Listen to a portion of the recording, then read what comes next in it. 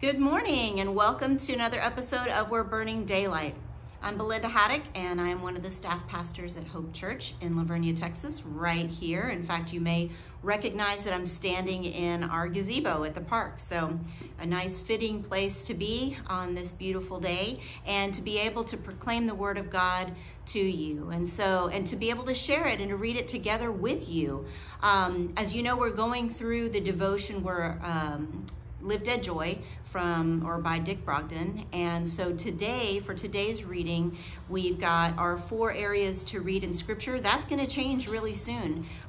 Since we are in Malachi as far as the tail end of the Old Testament, in the next coming days or so, we're actually going to drop to just reading 3 portions of scripture for several weeks, and then right at the very end of the year we're going to have another few entries where we're basically going to just read just a tiny bit back into the Old Testament right before we finish out the year. But how incredible, what an amazing journey it has been. And those of you who have bought the book and you've been reading along with us, reading in the scripture as well as in the devotion, I don't know if you know this, but this is my 6th year going through it. And every year I keep thinking, okay, I'm going to look into another Bible reading plan. I always like to read through the Bible in the year. This, as you probably have figured out, is that and then some, because we are reading through the Gospels over and over again and other areas on multiple occasions.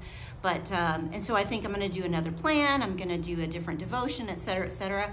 And I just keep coming back to this. And I just find such value in not only the reading, how it's structured, but then of course the insights that Dick Brogden brings in Live Dead Joy to the reading that we've had. So anyway, I can't tell you what I'm going to do next year, but I think we all probably know what that's going to be, but we'll see, right? I'm willing for the Lord to lead however he desires. But for now, we are doing this together, and I'm excited about that. So today, I am going to skip the reading in Psalm. We're going to go right into Malachi chapter 2. And so let's go ahead and read there.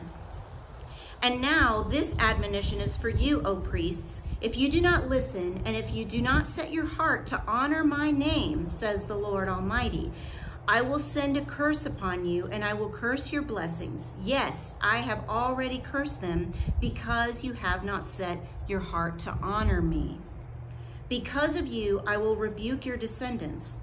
And this is pretty rough right here. I will spread on your faces the offal from your festival sacrifices, and you will be carried off with it. Ugh. And you will know that I have sent you this admonition so that my covenant with Levi may continue, says the Lord Almighty. My covenant was with him, a covenant of life and peace, and I gave them to him. This called for reverence, and he revered me and stood in awe of my name.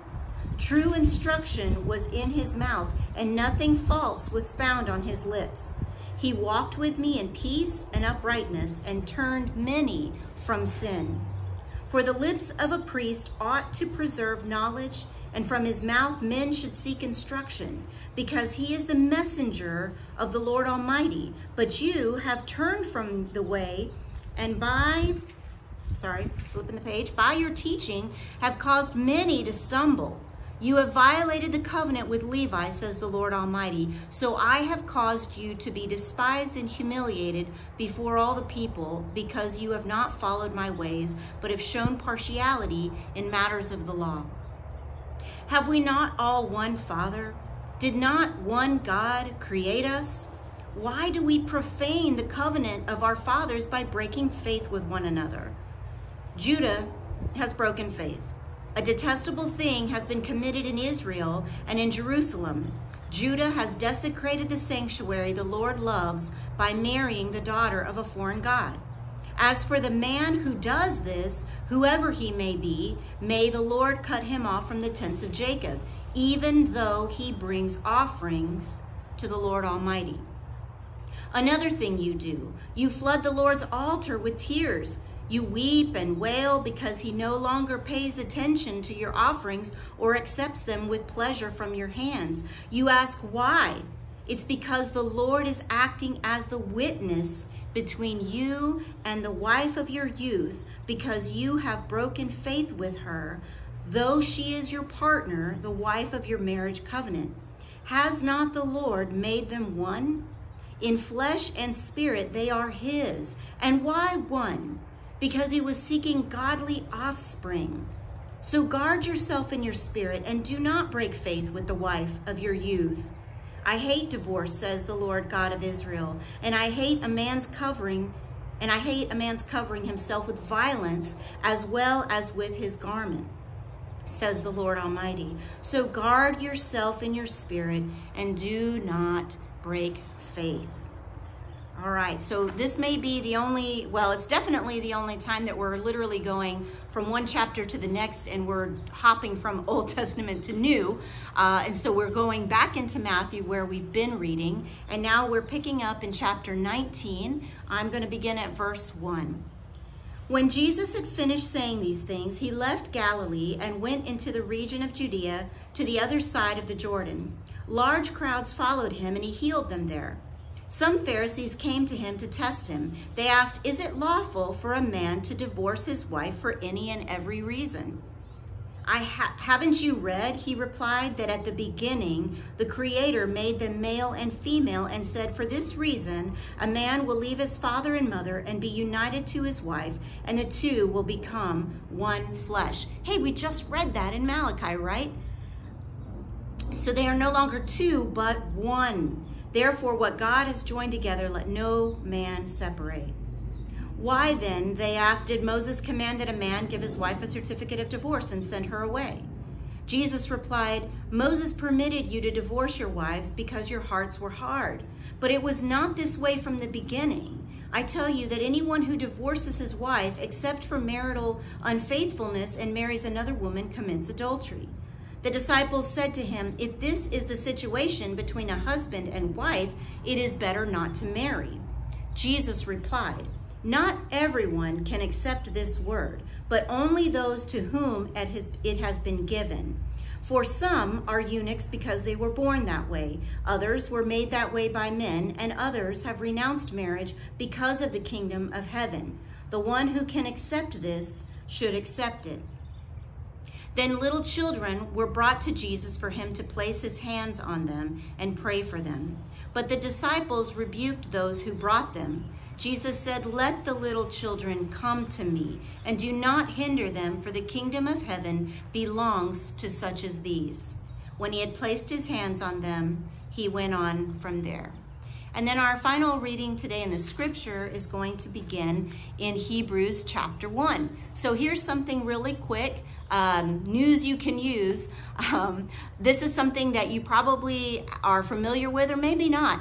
Something I learned today, and so I want to share that with you in case it might be helpful. So when going into any chapter in the Bible, even if you're in the middle of it, but ideally even before you begin, it's always good to reference, okay, what is this book about? Where is this going? If known, who was the author? What's the time frame? That might be a lot of, details that you may seem, or you may not feel are relevant or important, but it may help you as you continue to read the Word of God to understand the context that this was being presented. Who was the original initial audience for this Word? We know that it's living and active. We know that it speaks to us today as well, but understand that there was that initial audience that this was written for. And so as we're beginning Hebrews, I wanted to remind you there's three different ways you can kind of get, well, probably more than three, right? But three that I wanted to share. One is if your Bible has an introduction section, go to it. That's usually right there at the beginning of every chapter, and read what it has to say about the book that you're going into. The other two are digital, and so I have my iPad today just to give you an example. So if you are using the YouVersion Bible app, and there's so many resources with that, so many different translations, as well as videos and devotions, all kinds of stuff. But if you're using it, I recommend that that you look at what they have. They also have an intro At least I know for sure in the NIV version it does, but you can always look at different translations and see what intros they might have for them. But here's this one that I didn't even know about, and I'm glad that I found it because it was really helpful and also very creative in terms of displaying the information about the book. So let me show you my screen here. I just did some quick screenshots, and hopefully I don't destroy everything I'm doing here. Sorry for the wobbly screen. Okay, so there, I'll keep it like that. So there's my screenshot of Hebrews chapter 1. If you look right there, oh, look what I just did.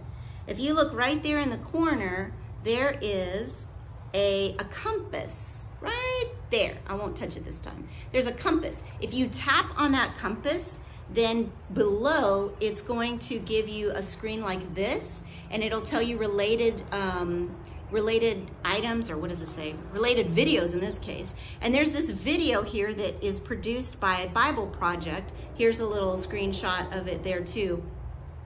And Bible Project they really do a fantastic job. Again, it's very visual, so if you like that kind of thing, but it also helps you to get that big story or the big idea of what each book of the Bible is about as you go into it. So long story long, those are 3 different options of ways that you can look into what does this particular book in the Bible, what is it about, where are we going in it, and go from there. Look, I think I lost my bookmark. Okay, so like I said, we're starting in Hebrews, so that's easy enough, right? Chapter 1. Okay, here we go. In the past, God spoke to our forefathers through the prophets at many times and in various ways, but in these last days he has spoken to us by his Son, whom he appointed heir of all things, and through whom he made the universe. The Son is the radiance of God's glory and the exact representation of his being, sustaining all things by his powerful word. After he had provided purification for sins, he sat down at the right hand of the Majesty in heaven. So he became as much superior to the angels as the name he has inherited is superior to theirs. For to which of the angels did God ever say, "You are my son, today I have become your father"? Or again, "I will be his father and he will be my son"? And again, when God brings his firstborn into the world, he says, "Let all God's angels worship him." In speaking of the angels, he says he makes his angels winds, his servants flames of fire. But about the Son, he says, "Your throne, O God, will last forever and ever, and righteousness will be the scepter of your kingdom.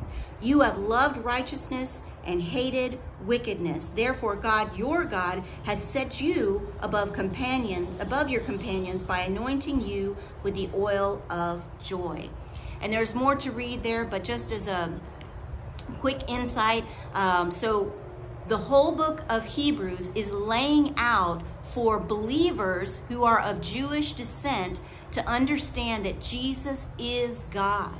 And so it spells out and it goes back into the Old Testament. In fact, some of what we just read were quotes that the author had from Psalms, of quoting certain things to begin his argument, if you will, to say that Jesus is not just a prophet or a really great guy or a great teacher, but the fundamental truth that we understand as believers, as Christians, is that he is God in the flesh. And so you'll see more of that as we read in Hebrews and dig deeper into it, as well as chapters there towards the end that remind us to stay faithful, to stay grounded in the truth about who Jesus is, despite obstacles and persecutions and trouble that comes our way, and to be reminded of other heroes of the faith who did the same. All right, so enough about that. I need to get into the devotion before we run out of time together here, and it's called Godly Offspring. There is nothing so radiant as a woman who knows that her husband cherishes and adores her. There is nothing so comforting to a man as the assurance that he is the unique pride of his bride. Faithfulness between spouses is one of the most life-giving forces on earth, even as it is increasingly rare. A pure marriage is one of the best representations we have of God's love. Marriage is sacred because it reveals God's heart to all people and has power for spiritual procreation. God brings a man and a woman together in a binding relationship that provides the best environment for raising spiritual giants. The brokenness of humanity does not limit God in his greatness. When a man and a woman are faithful to each other and to Jesus, this is the breeding ground of the saints. It is not injurious to the principle to apply it to spiritual children. A godly marriage is one of the most powerful weapons of a frontier missionary. When a man and a woman are selflessly devoted to each other under the lordship and blessings of Christ, they are a formidable force in the spiritual realm. Godly marriages do more to penetrate the darkness of unreached peoples than we realize, which is one reason marriage is increasingly under satanic attack. Spiritual warfare is more often experienced in the privacy of the home than in the marketplace. Satan, crafty as he is, knows that he can undermine the mission and ministry if he can break the marriage. Sexual sin is but the visible fruit of a hidden disease. Sexual faithfulness is but the minimum of our covenant promise. A darkness devouring marriage does not simply avoid the maximum sins, Matthew 19:1-9, but is full of joy, life, truth, honesty, trust, and mutual love.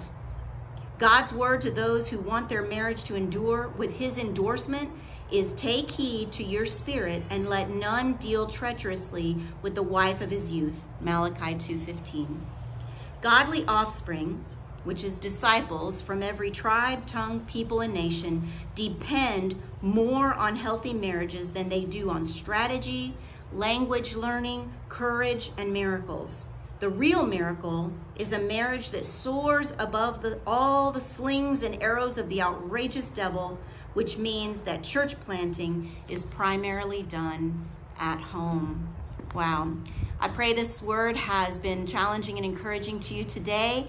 Again, this has been We're Burning Daylight. My apologies for going a little long on this one, but hopefully some helps there as far as each chapter of the Bible and looking into some intros and videos, things like that can be helpful and encouraging for you as you continue to journey through the Word with us. May you have a blessed day, and Lord willing, we'll see you tomorrow.